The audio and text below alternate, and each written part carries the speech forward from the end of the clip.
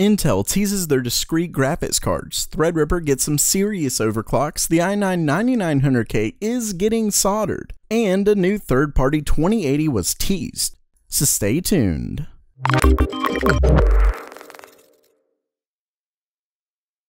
I'm so pumped to announce the long-awaited release from Mastrop's collaboration project with Sennheiser, the HD58X. A successor to Sennheiser's first-in-class HD580 headphones, the HD58X is an audiophile's dream, and at just $150 it's able to outclass headphones at over twice the price. And while this is a sponsor, I'm serious. If you don't believe me, check out what the experts had to say.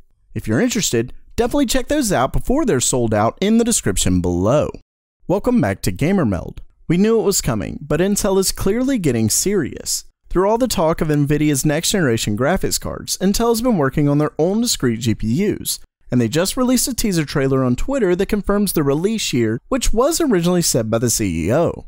In the trailer, it basically goes over their graphical accomplishments, like being the first with a DirectX 12 compatible GPU, etc.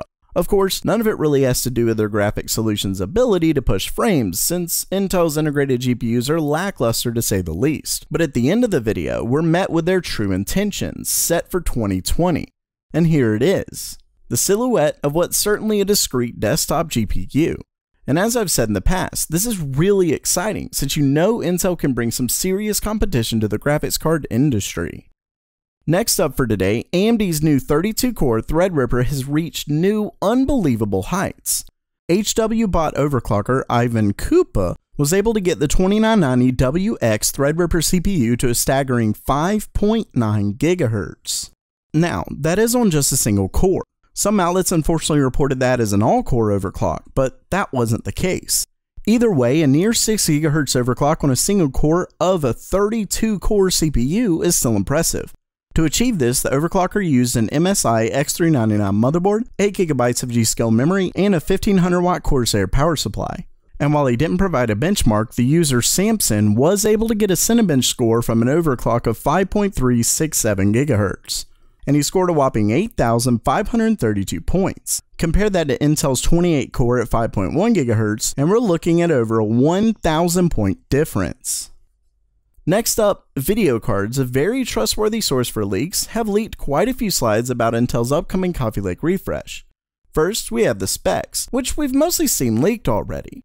As you can see, there's only 3 chips coming at launch. The 6-core 6-thread i5-9600K, the 8-core 8-thread i7-9700K, and the 8-core 16-thread i9-9900K.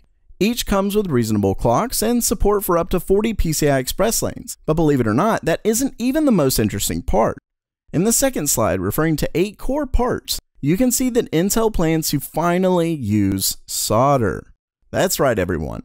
And ironically, in the third slide, Intel claims that their acronym for the solder, STIM, quote, delivers a desired benefit to the overclocking community.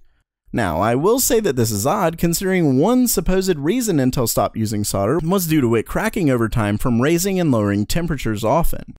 Maybe they figured out a solution, who knows. Lastly for today, you may have noticed posts from multiple companies that are nothing but a green image and might be wondering what's up. Well, this is Nvidia's B for the game campaign, and is almost definitely a marketing campaign for their upcoming graphics cards. You can go to the B for the Game Twitter profile and it states that, quote, everything is about to change, likely referring to their real-time ray tracing technology that's to be implemented into at least some of Nvidia's next-generation cards.